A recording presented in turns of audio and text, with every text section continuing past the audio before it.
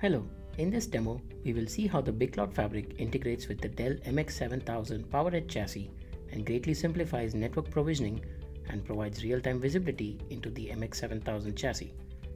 BigCloud Fabric is powered by an SDN controller to build a leaf-spine fabric using open networking switches.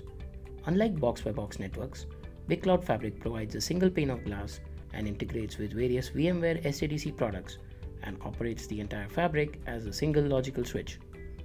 BigCloud Fabric serves as a unified fabric that brings the power of simplified management and automation to workloads residing on MX7000 chassis domain, a standalone MX chassis, VxRail cluster, or just standalone servers.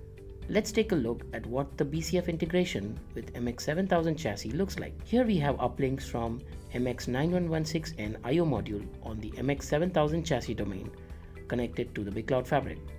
We have ESXi installed on a couple of sleds. VM1 in VLAN 130 and VM2 in VLAN 140 are running on the sleds as shown. In order to establish the communication between the VMs, BCF will automatically do the following. Auto-detect where the chassis uplinks connect to the BCF and create an MLAG. Automatically create the networks on the chassis. Auto-trunk the networks on the chassis uplink towards the BCF. Automatically update the VLANs in the NIC templates. And provide visibility into the MX7000 chassis from the BCF GUI. We have added ESXi sleds to vCenter and see the two VMs created on different sleds. VM1 is in VLAN 130 and VM2 is in VLAN 140. We initiate a ping from VM2 to VM1 and see that it fails as expected since the MX7000 chassis has not been configured yet. We see that the networks are not yet defined. Nothing is currently being trunked on the uplinks, and also the NIC templates are empty. First, let's see how BCF auto-detects the chassis uplinks and creates the MLAG. We will enable the MX7000 integration from the BCF GUI. We provide the IP of the master chassis and the access credentials. Once the chassis gets connected, we can see that BCF has automatically detected the chassis uplink ports and created an MLAG. Next, we will see how BCF integration has automated the network configuration on the MX7000.